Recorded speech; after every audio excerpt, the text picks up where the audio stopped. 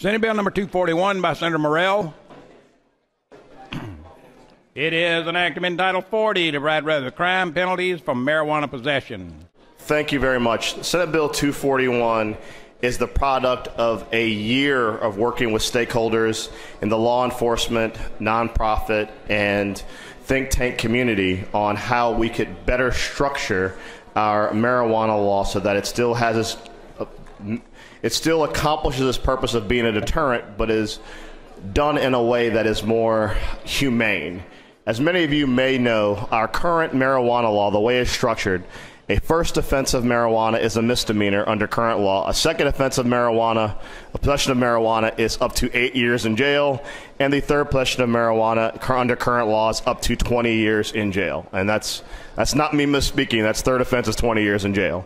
That is 20 times higher than all of our neighboring states. The proposed bill in front of you does not make us in line with our neighboring states. It is still a law that puts us at the forefront of having some of the harshest penalties in the country in regards to marijuana.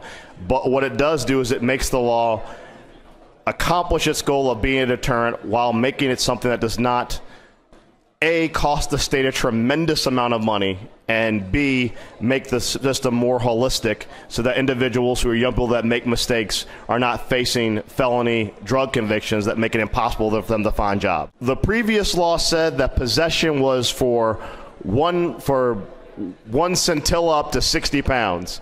That makes absolutely no sense as far as the law in regards to possession of marijuana. 60 pounds of marijuana is not possession, it's something else. The first thing we did with working with the DA Association is we changed the law so that basic possession is now up to 2.5 pounds.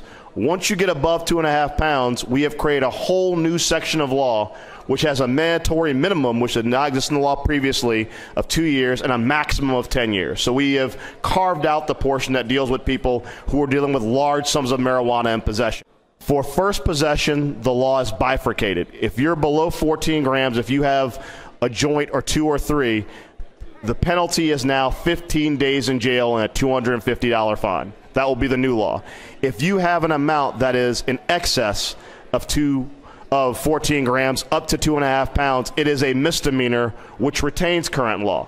Second offense is a misdemeanor. Third offense is a felony up to 4 years.